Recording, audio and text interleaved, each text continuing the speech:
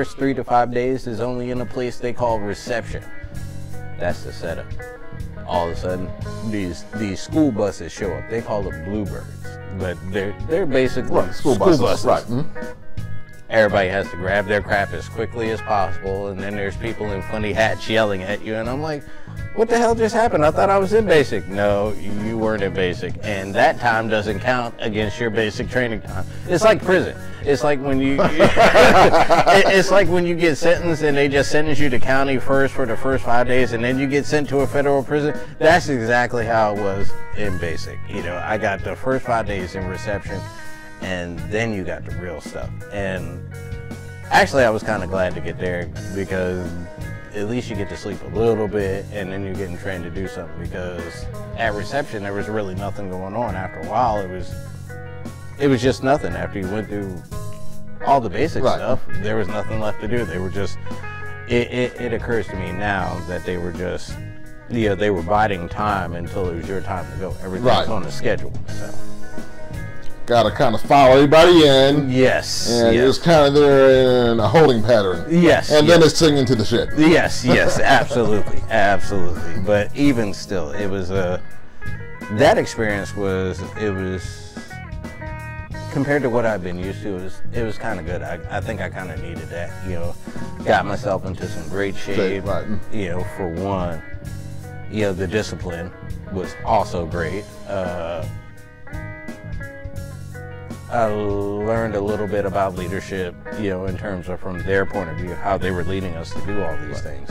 I did some things in basic that I never thought I'd be able to do. Run 5 miles? No. No. Right. Yeah. Yeah. Do 80 push-ups? No. Right. No, we weren't. No. Those things weren't. Right. That wasn't something I was looking forward to, but, you know, those are just some of the things that I learned. So it was, you know, basic was, it started off a little rough, but it was a good experience. Yeah, so, yeah, I think at least in terms of that point, it got a little strange after that. So. Right. So what did you do in the Army? What did you have to do? My MOS, or my job, was a 31 uniform. I was a communications person. I ran wire as well as work with radios. So I spent a lot of time in the field, and by the field I mean we spent a lot of time camping. You're in the woods. Yes, I was in the woods a lot. If there were woods. Right. In Korea there were no woods. It was more like a junk heap, you know. Right. But we were out there all the time. So Korea, did you spend any time near the DMZ? I did. And what was that like?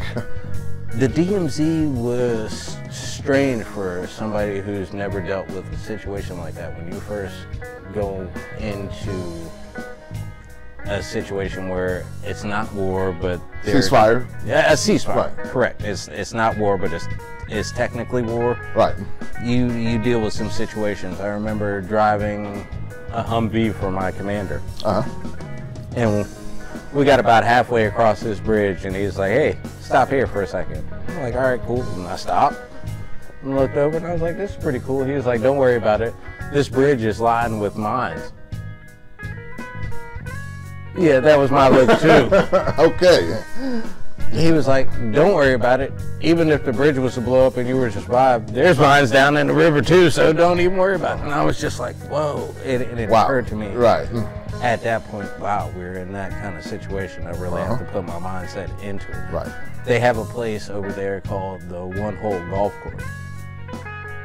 And all you can do is putt on it, because if you try to drive your ball, it's gonna hit a mine somewhere, and it's gonna blow up, so it's not, you know. Oh, wow. Yeah. Crazy. Yeah, so, you know, I was near the DMZ. Actually, they've got a funny story if you guys would like to hear it. Yes, absolutely. In the DMZ, there's space. There's a good 20 feet of space. Evidently, at one point, there was a tree blocking the view between the different sets of soldiers, between U.S., Korean, North Korean.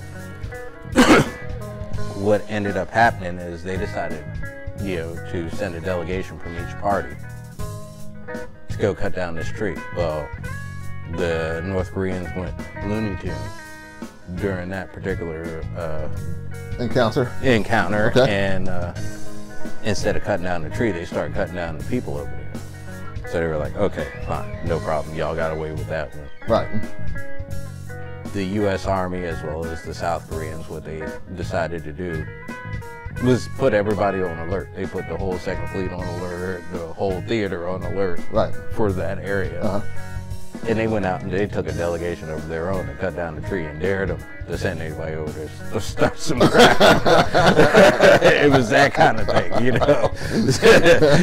The tree was cut down. There were no more lives lost, but I thought that was a very, very interesting story. Like, well, they went that far. Like, we got to set the whole theater on alert. Everybody in this country and anybody around it just to cut a tree down.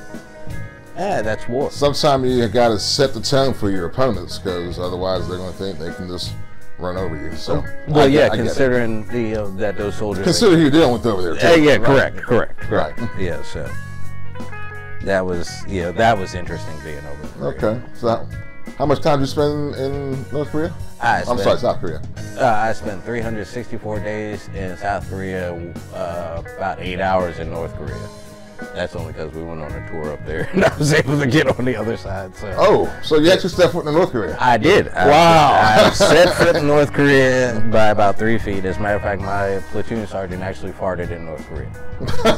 Nice. Yes, I thought that was great. Okay. So,